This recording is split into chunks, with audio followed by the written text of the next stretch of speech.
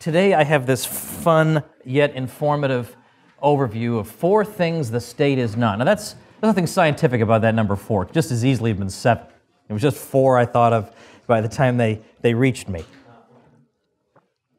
So I want to start off with an example that I guess you guys will be familiar with, I hope, by this point in the week. And then as we go along, they'll get more fun. We start off with the most technical one, then we get more fun. And then at the end, we'll try and figure out what the state actually is. But we're all misled into thinking that it's something else. From the time I was in, I guess, elementary school, I was given the impression that the state is a public service agency that is committed to carrying out the common good, implementing the will of the people. And it is populated by selfless crusaders for justice who want nothing more than to see, now people are cynical already. Can you believe that? We are only at Thursday. They're not buying this. But what you will buy is my contention that that is what we're told this thing is. And of course, we need to be told that in order to engineer our consent to it. I mean, what kind of an ingrate wouldn't consent when a bunch of crusaders for justice are just trying to help them? But I'm suggesting that it's not that, and it's not a lot of other things that people say it is. So, for instance, every 4 years we are subjected to somebody claiming that government is or ought to be run like a business, right? We get that in the presidential elections. There will always be somebody from the business world who will say, I'm from the business world, and if I could get in power, I would run this thing like a business, and it would be in tip-top shape before you know it. Yes, we've all heard that.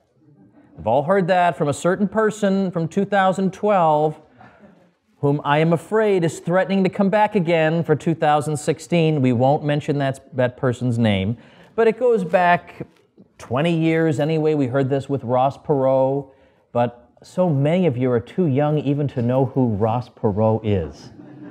I can't believe this world, that there are people who don't know Ross Perot, but he was a businessman and he was claiming that that would give him some special insight into the problems of government. But it is not and cannot be run like a business for numerous reasons, only a couple of which I will give you here. And of course, this is the thesis of Mises' book, Bureaucracy. For one thing, the government is not actually a firm producing goods on the market. So it doesn't have any genuine sales revenues. The revenues, if you want to call them that it earns are earned coercively. They're not voluntary payments for goods and services that people thereby indicate they desire. And if they have no genuine sales revenues, then the decisions they make in terms of resource allocation are arbitrary. A private owner is not arbitrary in his resource allocation because he can calculate profit and loss, and he can get some feedback from the general public about what they like about what he's producing, what they don't like, whether he's producing his product using inputs that are too expensive or that are more urgently needed in other lines of production. All these things he can calculate thanks to the profit and loss system and the price system of the free market. The state does not have this. It does not have that type of feedback mechanism. So it doesn't know, is it supplying something the public wants? Is it supplying the most urgent thing the public wants? Is it supplying it in the proper quantities? Is it supplying it with the proper inputs? These things are completely impossible for the state to know. Now, I often have given this example of customer service. Think of a private business trying to figure out how many resources should we employ in customer service. Now, at first, the superficial observer may be inclined to think you can't have too much customer service. But in fact, you can.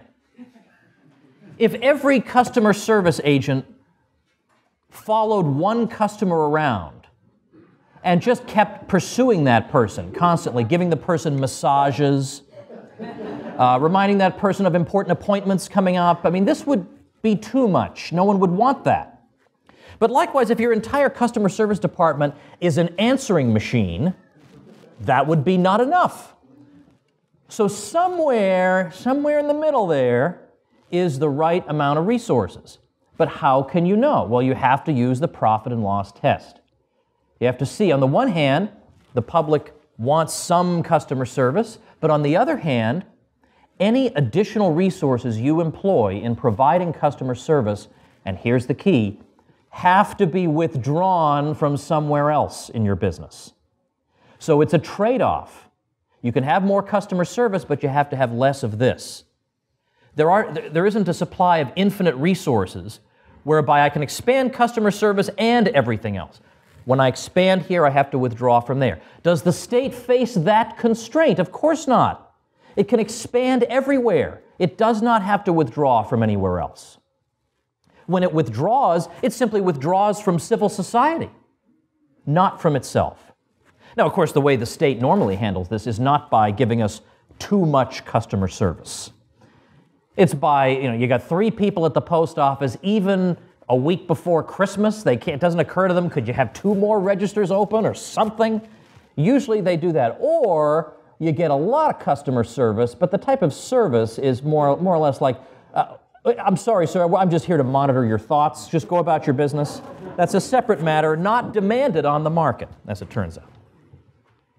So it can't be run like a business, and of course, because you can't figure out, well, which things that the state is doing are things people want, and which things should we cut back on, which things should we expand it on. The only way that can be resolved is by privatizing it all, by turning it, by making it into a legitimate business, by seeing if it could sink or swim in a profit and loss system. All right, so ain't no way it's a business. How about this one, though?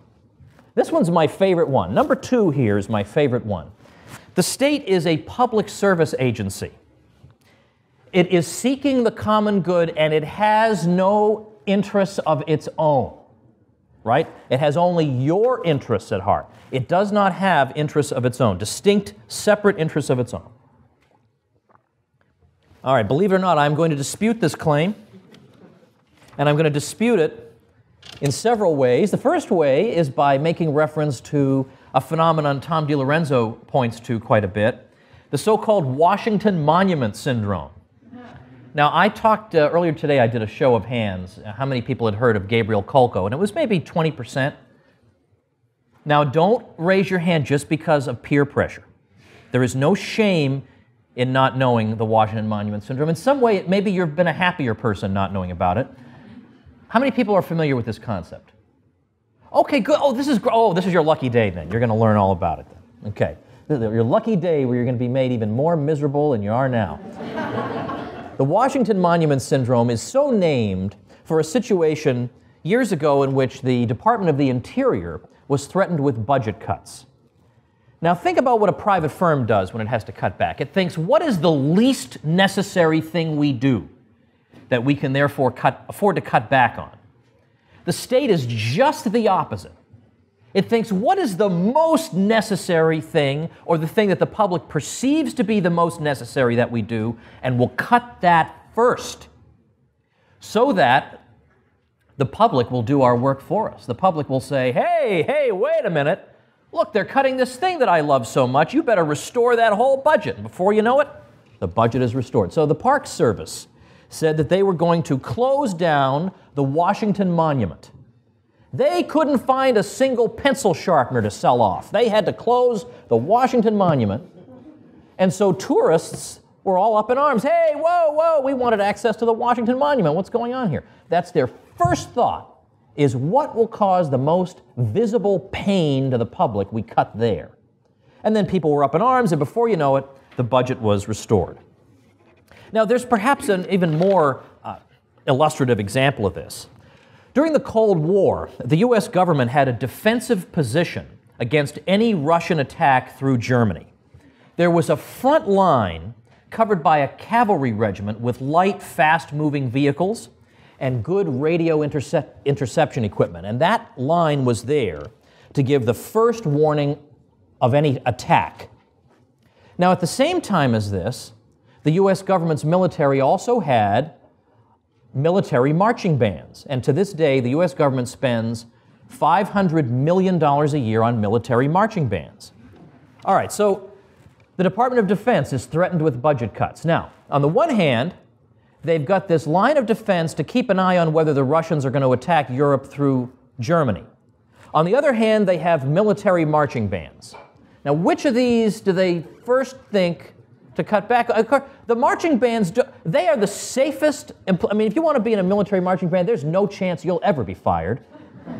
Precisely because you are the least necessary thing, they'll keep you forever.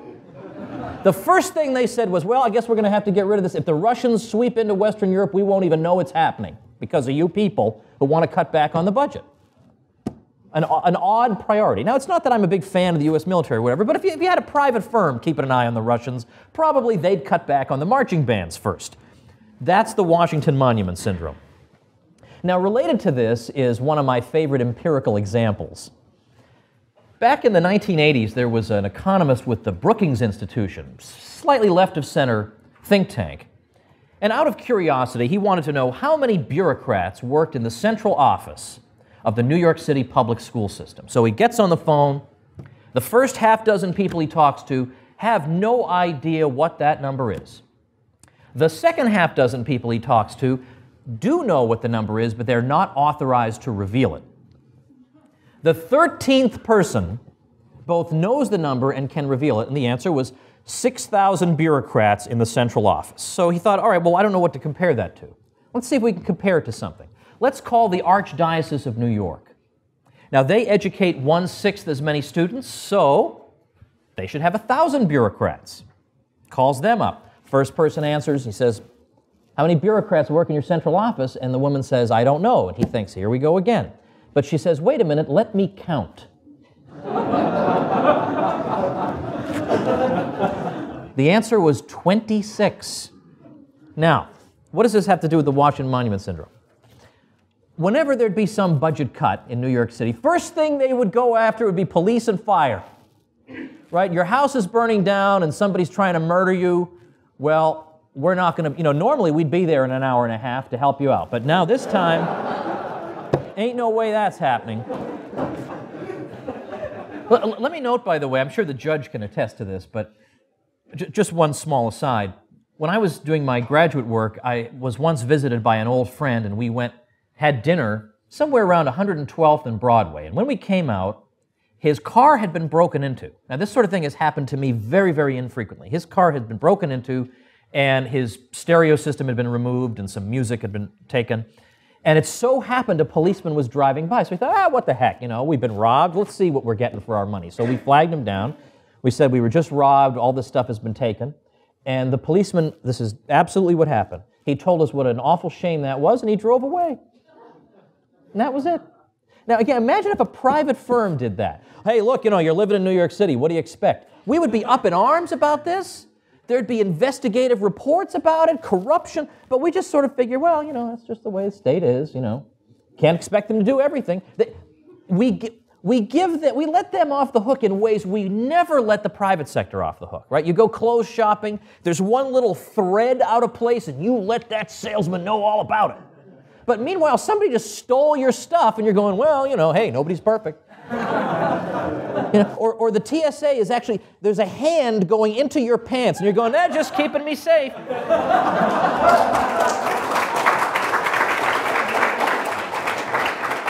Now, look, I'm all in favor of holding the private sector to high standards, because I know the private sector can meet those standards, but it is worth noting that we have this double standard.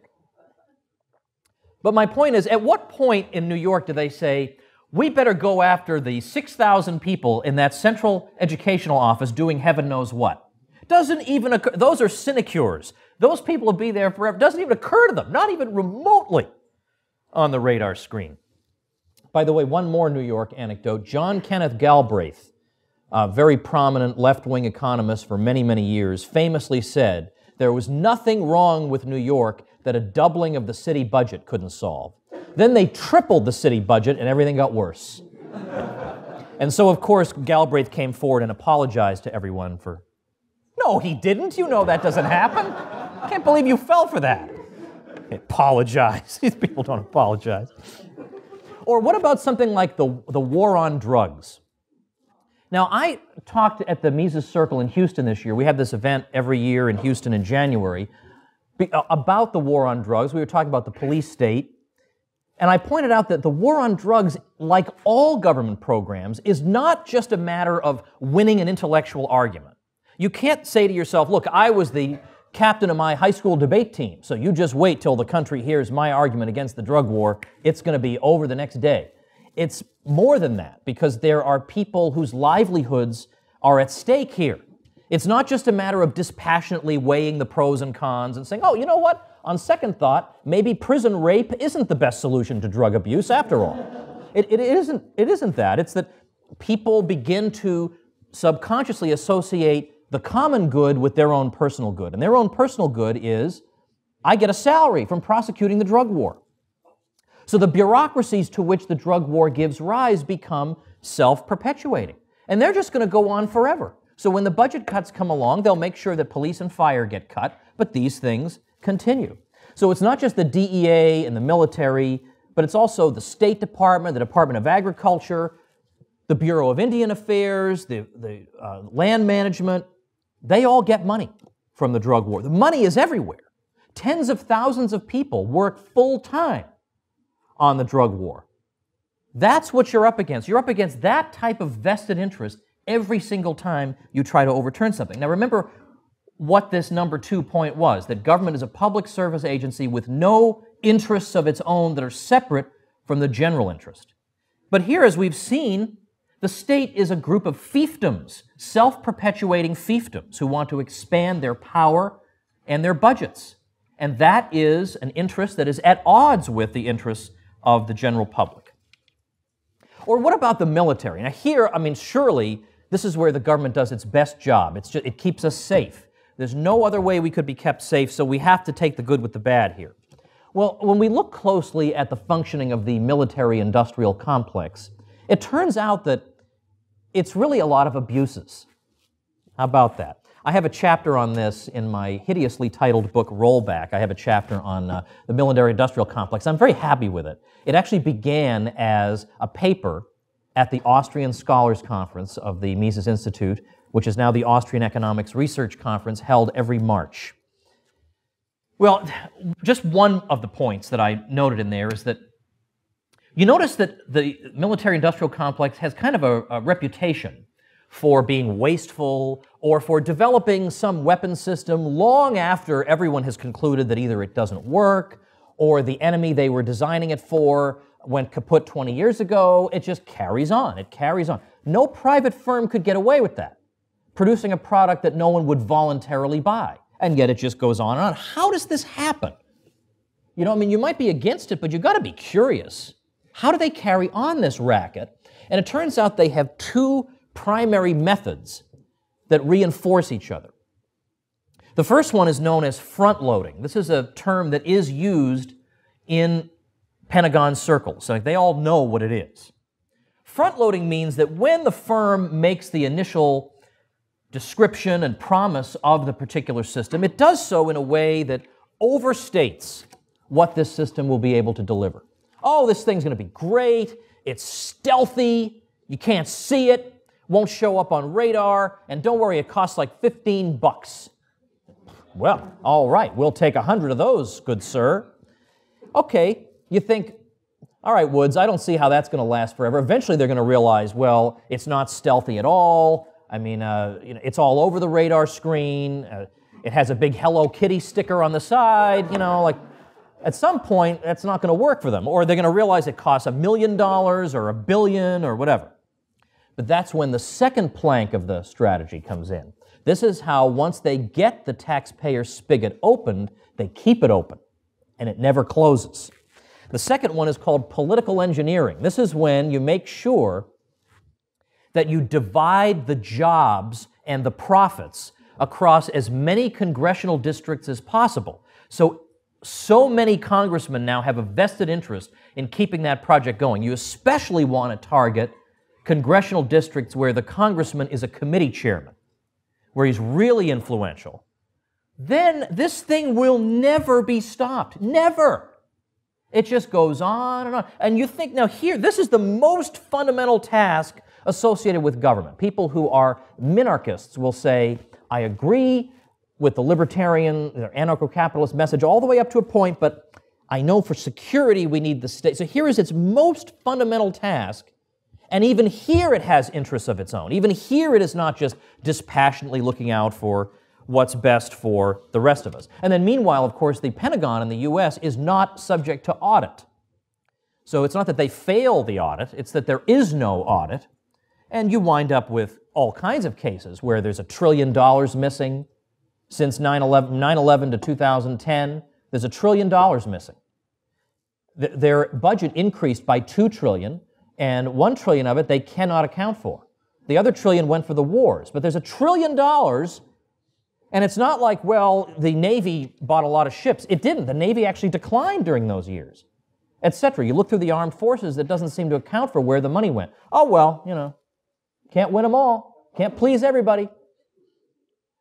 It's a standard that we would never think of holding the private sector to such a pathetically low standard. But when it comes to this, when it comes to the state, we've just been taught these are wise public servants doing their best.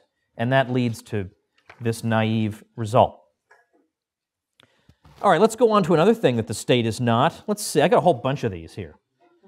I picked 4 at random. How about a problem solver, right? The state's just trying to solve our problems.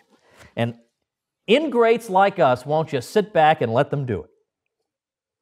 All right, so let's look at some problems. Problems solved by the government. You know, it's one of the world's shortest books, you know? Problems solved by the government. All right. Well, we have 2 different categories of problems solved by the government. Number 1, problems that solved themselves or weren't problems to begin with. And secondly, problems the government created and then pretended to solve. That's what it boils down to in case after case. So let's see. What should we talk about first? We'll leave depressions to the end. I did monopolies to some of you guys today. I'll repeat some of that for those of you who weren't here. But let's start talking about poverty. Because today it's very fashionable to talk about inequality, and inequality is the end of the world and all that. Even though when you look at the Gini coefficients, which are used sometimes to give a rough estimate of inequality, you look at the Gini coefficients for the 25 freest economies, and you look at them for the 25 least free economies, and it turns out there's less inequality in the freest economies than there are in the least free. I wonder why that would be. Because it turns out that, for example, in the Soviet Union, which was committed to Marxian notions of equality, yeah, they got rid of some class designations and replaced them with others, the ruling class versus everybody else. And there was a yawning chasm there. I mean, even the cemetery you'd be allowed to be buried in was distinguished by whether you happened to be in the nomenclatura or not. But let's think about poverty. Now, there's been tremendous advances against poverty over the past 2 centuries, and the past 2 centuries have seen the greatest liberalization of economies in the history of the world. And this is not a coincidence for reasons I've talked about elsewhere. I have a talk on YouTube. It is, I mean, I've tried to tell you guys that I'm the worst title person in the world, and you think that's just false modesty. No, the title of that talk is Applying Economics to American History. I mean, that's one of the worst of all time. And yet it has like 60,000 views, so it must be good. Like with a title like that, people still watch it. But in there, I explain why and how the free market yields us rising living standards over time. What I want to do now is just look at the figures instead of explaining the logic behind it, because I do that over there. When you look at the figures, it's absolutely astonishing what's happened, and that most of this happened before there was any welfare state of any significance in the world, and certainly in the United States. I mean, yeah, FDR brings about a very, very modest expansion of a welfare state, but it is a pittance, it's nothing compared to today. And what you see, certainly in the United States, is the percentage of people in poverty consistently going down until the late 1960s, when they really start spending money on it, and then it levels off. And more or less, after trillions of dollars spent, the amount of poverty in percentage terms that's been alleviated is like a rounding error. It's of no significance at all. And I often say, I realize this argument is not definitive, but just imagine if the situation had been reversed. Imagine that there had been government spending all along on poverty alleviation, and poverty had been falling and falling and falling, and then, you know, the terrible people in this room took over, and we defunded those programs, and then we stopped making progress against poverty, you know what they'd say. You wicked, selfish jerks, we were making all this progress against poverty, and then you defunded the programs. But the exact opposite occurred. There were no programs, and we were making progress against poverty. Then they funded them, and the progress leveled off. And so what do we hear about that? Crickets. Nothing. No acknowledgement of this at all. Now, if you were to ask the average person on the street, how do you think we're doing in terms of poverty around the world? I mean, you think we're making advances? Do you think we're retrogressing? How do you think we're doing? I would be willing to bet, and maybe someday I will test this. I should do that. I have a microphone and a camera. Why don't I do this? I bet you at least 7 out of 10 people will tell you poverty is worse than ever.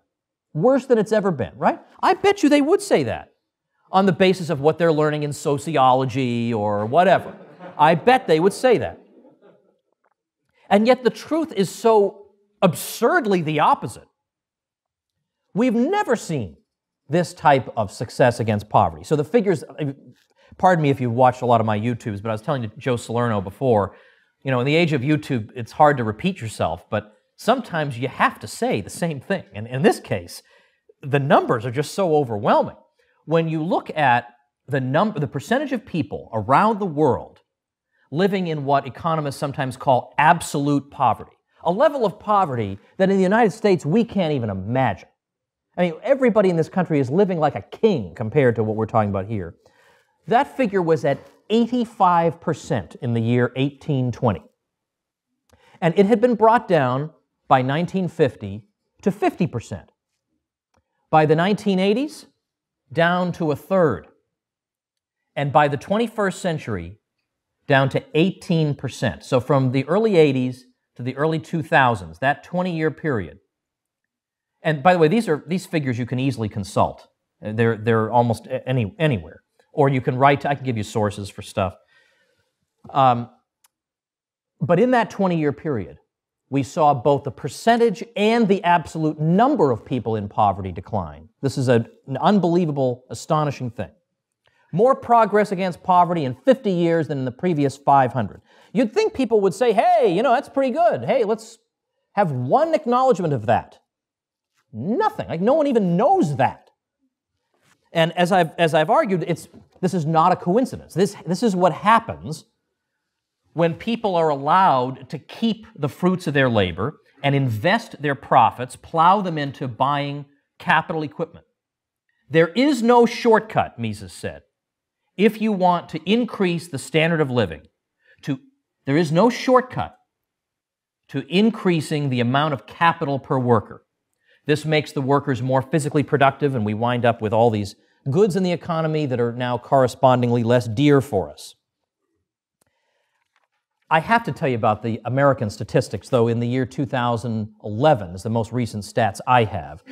Now, in the United States, over the course of the 20th century, the figures are variable, but we see that the purchasing power of the lowest quintile of income earners increased anywhere from 10 to 20 times.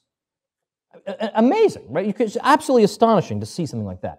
So as of 2011, and by the way, let me say as a caveat here, that my wife grew up in a very, very poor situation and had to struggle quite a bit, and my own father grew up in very challenging circumstances. So I'm not trying to make light of their situation. I'm not trying to say, hey, look, you know, you have a flush toilet, what are you complaining about? I'm not saying that, because people do have a lot of challenges to meet.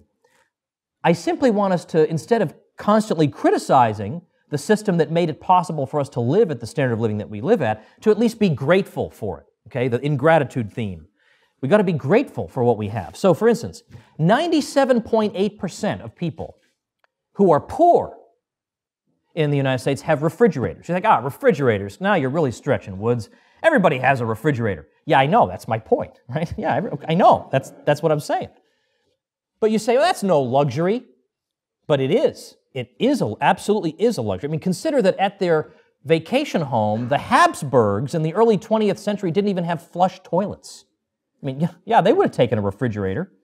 And also, now some of you guys, I'm too young for this, but I watched the reruns of The Honeymooners. Ralph Cramden, now we all know that Ralph Cramden was a cheapskate, but it was at least plausible that in the 1950s, a household could still have an ice box instead of a refrigerator. So for your ice box to work, there was a guy who came to your house with a giant ice cube regularly. Yeah, that's how they did it. It was a big ice cube. And that was considered normal as recently as the 1950s. They had no telephone. They had to use the Norton's telephone. Now, again, that was unusual, but again, not preposterously unheard of. Today, if we had a TV show where somebody didn't have a phone, it would just seem stupid. But it was at least plausible you might not have a phone. You borrow your neighbor's phone. Today, 80.9% of the poor in America not only have phones, they have cell phones in addition to their landline phones. Cell phones that are like 500 devices in one. 96.6% have gas or electric stoves, 96.1% have televisions, 93.2% microwaves, 83% have some type of DVR. I mean, could you imagine somebody from Kenya? I don't know why I picked Kenya. That was at random. But suppose somebody came from Kenya just visiting the U.S. and we explained to the person what DVR is. They would not say, well, you must be really poor if that's your only method of entertainment. 58.2% have computers, and of those who don't, 100% have a local library that does. That's amazing. Like, we've never lived at a time like this. Now, it's not to say that material things are all that matter, right? You know, friendship is the most important ship of all, you know. I know that. But, you know, I'm happier with a refrigerator than I would be without it. You know, I'm happy being able to cook things in my house than I would be not being able to. I mean, to some degree, it's a lie to say money can't buy happiness. Yes, it can, to some degree. It can't make you non-lonely, and it can't buy you a real friend, but it can make you more comfortable. I mean, tell somebody who's sitting in Auburn, Alabama, when it's 110 degrees out, and they can't afford air conditioning, well, that wouldn't make you happier anyway. I think I'd punch that person in the face. Yes, darn right it would make me happier. All right. And then look at, in the case of foreign aid in the United States has given away an enormous amount of money in foreign aid. And the consequences have been terrible. Almost everywhere it's been tried. Terrible. Free market economists, a handful of them, primarily Peter Bauer, warned that this would happen, explained the logic of these programs, and said, no. What these people need are, well, private property rights and all the sorts of institutional aspects that we associate with a prospering economy. That's what they need. They need the cultural mores that are compatible with this, and they'll be fine. And sure enough, Chile took off after foreign aid was cut off. South Korea likewise. Hong Kong likewise. So this problem of poverty solved itself, by and large. Solved itself. It was not the government. Solved itself. All right, Herb, I'll do monopolies quickly because some of you heard my presentation on that today. But this one, though, I mean, this one, your teacher really lets you have it, right? Just in case you were going to be sympathetic to the free market. Oh, no. No. The economy was dominated by guys with cigars in their mouths with an evil cackle, you know, and a gold tooth and a monocle under laissez-faire. You know, you can't have that, man. We need competition. We need whatever, okay? But then I went through with you guys, and I gave you some references, and we looked at some actual people and actual industries where the accusation of monopoly has been the most frequent over the years. And we saw that actually what they did was they increased output and they lowered prices dramatically. Andrew Carnegie overwhelmingly reduced the price of steel rails by about 90% in just a quarter century. That has ripple effects through the whole economy. That's more than any government has ever done, ever, in terms of increasing the standard of living. Because, yeah, the government can take your stuff and give it to another person. Yeah, any idiot with an IQ of 50 can do that. But when Carnegie lowers the price of steel, this makes everything cost less. So this increases the purchasing power of everybody. And now you have more left over to go buy more stuff and to make your life more comfortable. So he does that. Rockefeller, when it comes to kerosene, when it comes to oil refinery, prices dropping dramatically. We talked about the figures there. By the time the government dragged him into court, his market share had already dwindled just through normal market competition. Cornelius Vanderbilt in steamboats and steamships. First, he was up against an outright monopolist by the real definition of the word. Robert Livingston and Robert Fulton had been given a 30-year monopoly on steamboat traffic in New York by New York State, and so he was undercutting them illegally by shipping passengers at low fares and not getting caught. Finally, that was overturned, and he goes into business and he's opening up routes all over the place. New York to Philadelphia, New York City to Albany, New York to Providence, to New Brunswick. And every one of those fares is cut in half, is cut by 7/8. Some of them are cut 100%. He actually cut the fare from New York to Albany to 0 and just said, I hope you're hungry while you're on board. I'll try and sell you some food.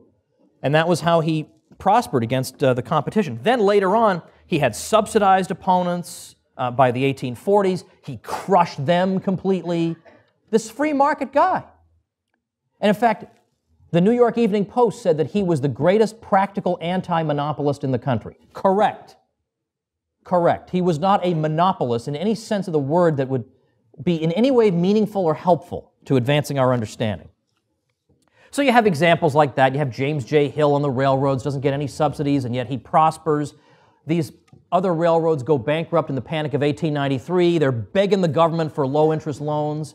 And he is saying, no, the government should not provide capital to these companies to compete against certain railroads, I wonder who that would be, him himself, that managed to accomplish this with no government aid whatsoever. Oh, you can't build a railroad without government aid. Well, who are you going to believe? That claim by your teacher or your own eyes? Because you have James J. Hill in front of you. Or the great example of Herbert Dow. Again, I went through this today. I gave the long version. I'll give you the short version here. Herbert Dow, the chemical manufacturer. I talked about his work with chlorine, but here I'll just do bromine. Some of you know this story, but long and the short of it is Dow's a great, innovative chemical man in the U.S., and he wants to sell bromine abroad, but the Germans dominate in Europe, and a German cartel does all the sales of this chemical in Europe. And they actually visit his office and say, we have evidence that you have been selling bromine in Europe. Well, yeah, as a matter of fact, I'll just tell you right now I've been doing it. And they can't, no, you don't do that because we're selling it, and they're selling it for 49 cents per unit, and he was selling it for 36. So they gave him a visit, and he just ignored them. So they thought, well, we'll just drive him right out. Well, we're going to use predatory pricing, which supposedly drives out all competitors. So they're going to drive him out by selling bromine in the U.S. for 15 cents. And that will destroy Herbert Dow. So, but his response is, well, they're going to sell it that cheap. I'll buy it. So his purchasing agent buys up enormous quantities and then repackages it and sells it in Europe at 27 cents. Now, the Germans have got to turn a profit in Europe to make up for this heavy loss they're making in the U.S., and they cannot figure out what's going on. So they say, oh, we'll show them, we'll sell it for 10.5 cents. Even better. Well, and he gets another visit, by the way, and he's threatened that they're going to keep on doing it, like that's some threat. They're going to keep on doing this, and he says, I just don't care. And as he leaves the meeting, this representative of the German cartel is screaming threats at him as he's walking away. And they figure out what he's up to, but they don't really know how to stop this. They don't really know what to do about it. And they finally just give up, basically. They give up the fight against it. So I have an article online that I'll refer you to on the general subject of monopoly and so-called predatory pricing. Predatory pricing is this claim that somebody can become the sole supplier of a good by lowering the price of the product below cost. The competitors can't compete at that price. You drive all your competitors from the field, and once they're gone, you then raise the price and enjoy so-called monopoly profits. So I have an article on that, because I went through the reasons, even though that sounds superficially plausible, it really doesn't work. I went through that in my talk earlier today, but you can also read it in an article of mine called The Misplaced Fear of Monopoly. You just Google that article will be the first thing that comes up. All right, so let's go on to, oh, no, wait. I'll say one quick thing about depressions. I wrote Meltdown in 2009, so I sort of more or less refer people to that. But I wrote that book because I knew that the Paul Krugman version of events was going to ossify into the conventional wisdom if there wasn't at least some attempt to challenge it right away. And so Meltdown was actually the first book on the market that dealt with the downturn of 2008 and also covered the bailouts. There was one book that slightly beat me on the downturn, but it was too early for the bailouts. So we rushed this thing out like crazy. I was a complete lunatic and mental case at that time, but we did it. It got done, and to my amazement, it spent 10 weeks as a New York Times bestseller. I mean, you know the economy is bad when people want to read about business cycle theory, that much. But that was great. That was a wonderful moment for me, and I think it was nice to see that happen. But my point is that in that book, I give, I hope a reasonably compelling case that this was not a matter of the government and the Federal Reserve were just innocent bystanders, carrying out their usual efforts to bring about the common good. And then one day, out of nowhere, a housing bubble burst. Right? And it occurred on their watch, but as usual, they were just innocent bystanders. And that's true of everything with the U.S. government. When there are military attacks or whatever, it's always because they were just standing there, and they're just so awesome that the rest of the world is envious of them, and these things happen. Well, I dispute that in there, and I go through and show the role of the Federal Reserve in all this, and the subsidiary role that was played by government, various forms of government intervention into lending. And you get this claim that the problem there was the government wasn't involved enough. As Lew Rockwell would say, if only they could have cracked some more skulls, they could have solved this problem. But on the eve of the crisis, it turns out that there were, on the state and federal level, 115 federal and state regulatory bodies tasked with the function of overseeing and regulating financial markets. 115. So apparently what we're hearing is that if we had had 116, then we could have stopped this crisis, but only 115? But then when you look at these 115, or you look at the Federal Reserve itself, which is supposed to be the chief regulator of the whole banking system, it's not like they saw a problem coming, but their hands were tied by laissez-faire George Bush. None of that statement is correct. There's nothing in that statement that's correct. To the contrary, none of them saw a problem. Alan Greenspan was saying things were fine. Go out and get your adjustable rate mortgage while you still can, and the fundamentals look okay in the housing market. Doesn't seem to be a bubble, and all that. You've all seen the YouTubes where they put together all the. Well, with Greenspan, the tricky thing was finding a coherent statement by him. But when you patch one together, it tends to be pretty incriminating. This whole crew hadn't had any idea at all what was going on. In fact, I had Bob Murphy on my Tom Woods show not too long ago, and we were talking about Janet Yellen, the current Fed chair, and she's being portrayed as the great prognosticator. And yeah, compared to Bernanke and Greenspan, she was a great prognosticator. Was it late 07? December, or was it 08? 08? 07, of course, yeah, right, because 08 it got bad. Yeah, so here's the thing. At the time when others are saying, well, everything looks good, and Herman Cain, who was at one time with the Kansas City Fed, he was saying the economy was fine in September of 08, like 1 week before Fannie and Freddie went under. Everything's fine, it's just a liberal media plot against the president to say there's anything wrong. So Yellen, in December 2007, was saying, well, it's possible things might, not be as good as you guys think. And yeah, because it turns out the NBER had already identified the U.S. was in a recession at that time, and she's kind of doubtful. It could turn, and that makes her a great prognosticator compared to them. So in other words, as Bob says, far from being able to predict a situation, she couldn't even post-dict it. So it's not like, well, everybody knew what was going to happen, but, because of deregulation or something, they couldn't do anything about it. The deregulation that did occur, I don't see is relevant to what happened. Because what happened basically was that banks made a lot of rotten loans, and that's a traditional function of banks, to make loans, and they made a whole lot of rotten loans. So the question should be, why did they make a whole lot of rotten loans?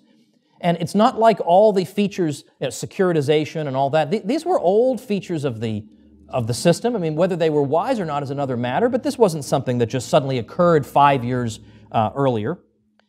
So there are a lot of, there's meltdown, and then I have a chapter in rollback that further develops the argument about why deregulation is a red herring on this.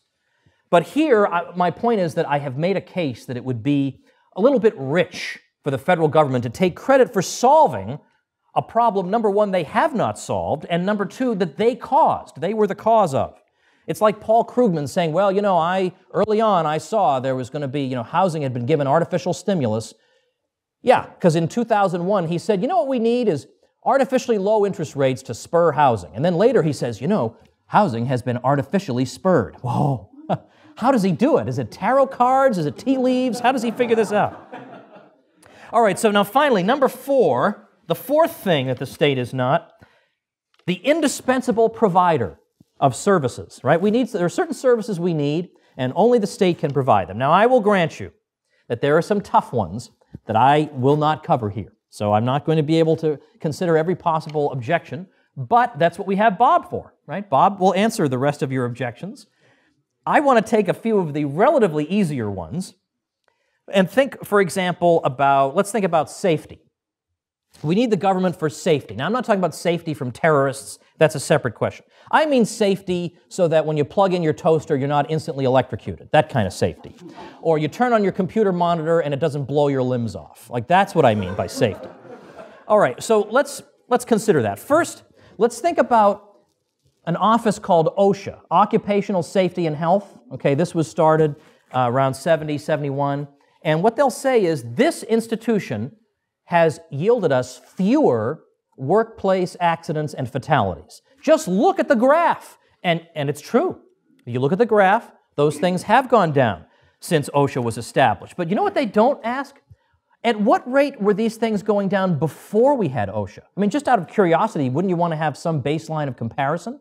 Like, as a society becomes wealthier, it becomes easier to make provision for safety. So let's just look. Well, it turns out, as usual, government is taking credit for an already existing trend. In fact, in the previous 25 years before OSHA, the decline in accidents and fatalities had been 70% faster than under. Now, that doesn't mean that OSHA has actually made it harder to deal with fatalities, but the point is that apparently something was making this happen, and there are a variety of explanations. There are wage differentials between different types of jobs that, you know, if some jobs are more dangerous, so they pay more, and because they have to pay more, that gives the firm an incentive to try to diminish the danger so they can reduce the wage premium. There are all kinds of ways that you can deal with this, but the government will take that sort of credit for things.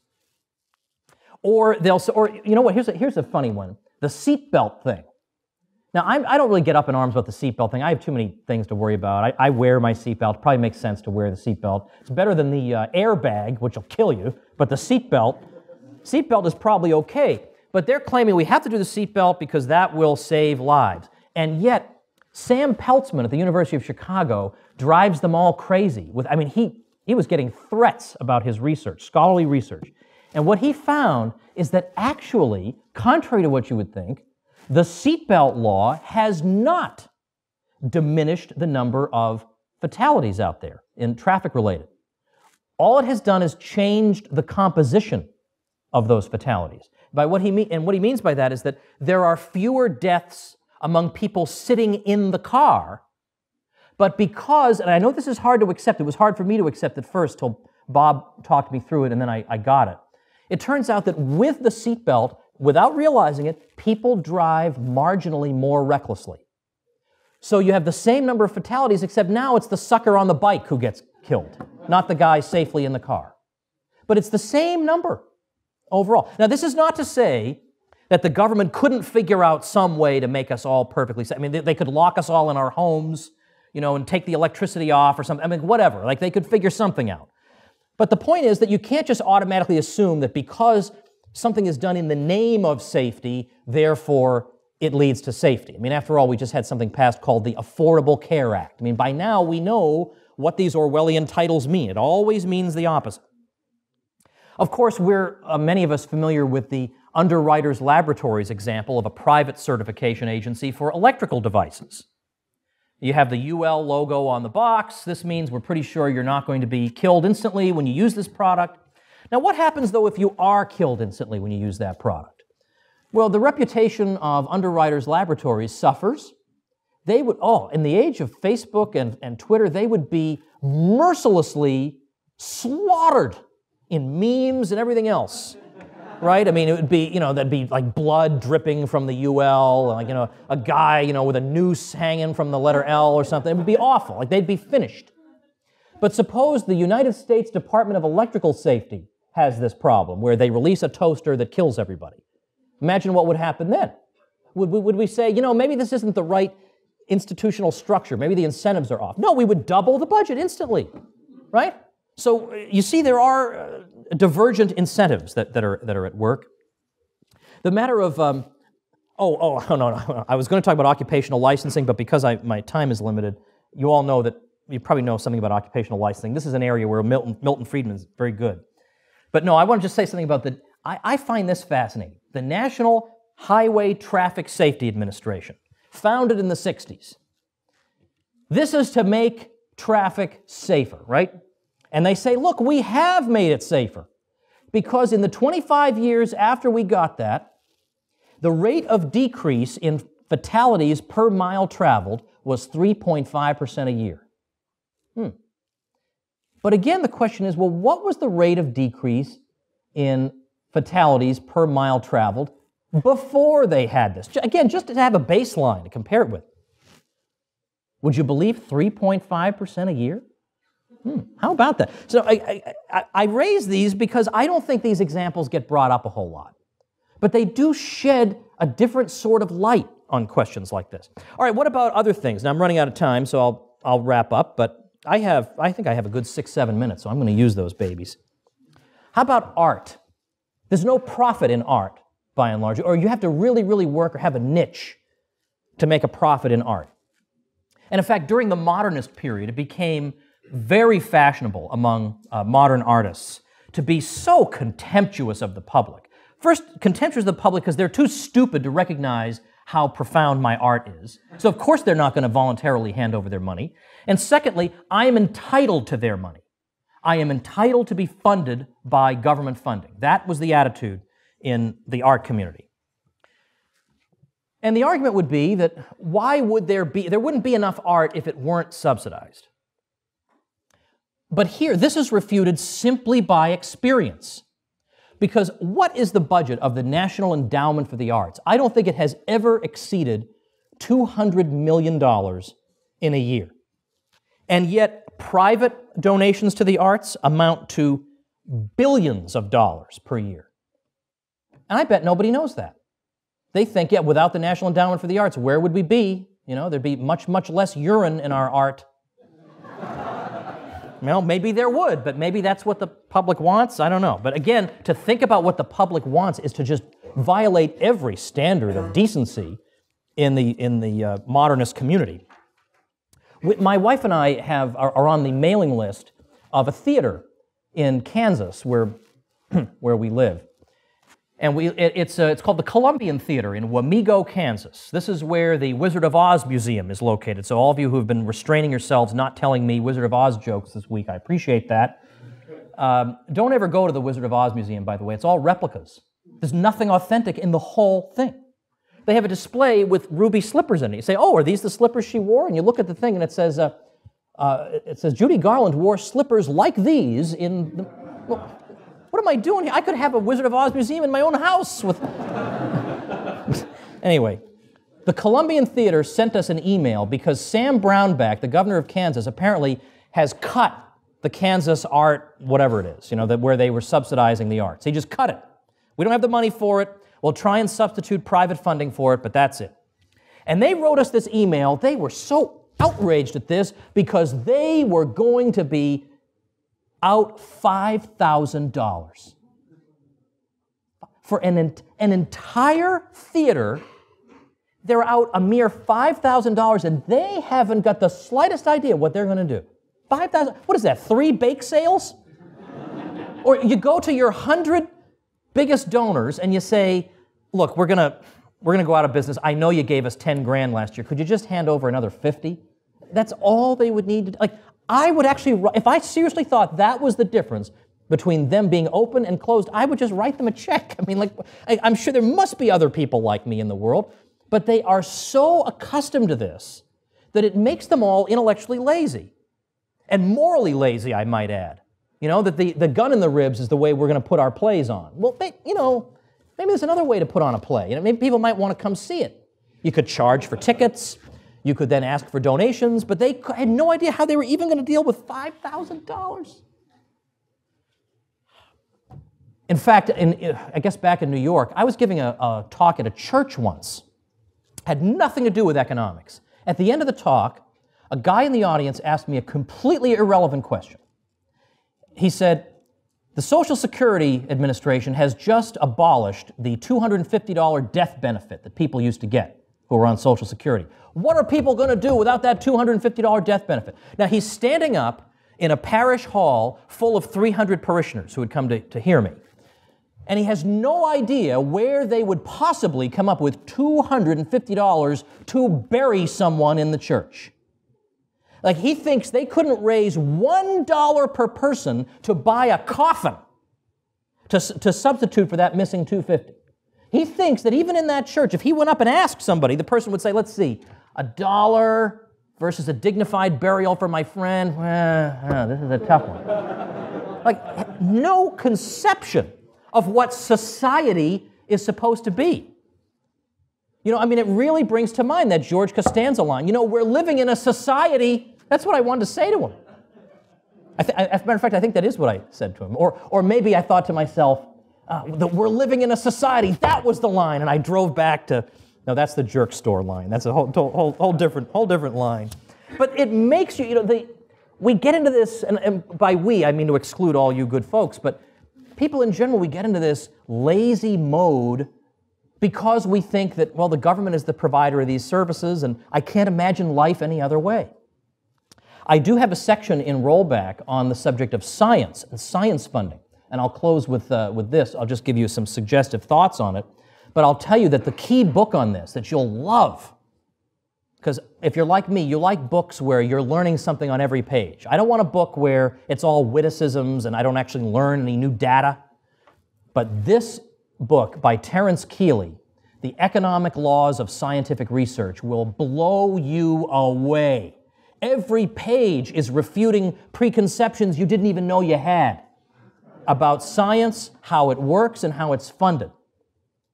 And it turns out that actually the private sector, as a percentage of GDP, was much more generous with the sciences in terms of funding than the public sector has been. And there are a number of reasons for this. But people who say that there's no profit in science, therefore you won't have it, or you can't capture the profits from a discovery because everybody else will have public access to that discovery and the profits will be dissipated. It turns out that although these sound plausible, it turns out that when you look at, well, in the 19th century, you look at Britain, which spent $0 on government funding of science. It vastly outperformed the Germans and the French, who spent hand over fist money on the sciences. Because it turns out that science grows not so much by arbitrary experimenting in laboratories as it does from developing existing technology and adapting it to current needs. But even basic science in laboratories is more generously funded in free societies than by government for reasons that I explained in there. So even things we think, well, surely we can't be unreasonable, we need the government for this, it turns out we don't. So what is the state after all? It is exactly what Rothbard tried to tell you. It's exactly what Oppenheimer tried to tell you and Albert J. Nock tried to tell you.